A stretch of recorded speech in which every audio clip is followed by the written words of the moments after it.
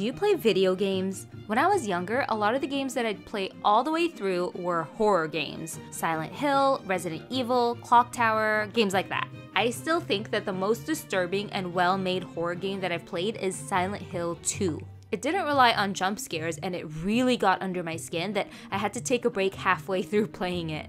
I also really like that they scatter little puzzles throughout the game too. As I got older, I chilled out a bit more and I started playing things like Skyrim, Uncharted, and the scariest that it would get would be like Until Dawn. And for some weird reason, I like to stress myself out with time management games like Overcooked. I'm a little late in the game, but my little brother let me borrow The Last of Us 2 and I can't wait to play that when we get home. What about you?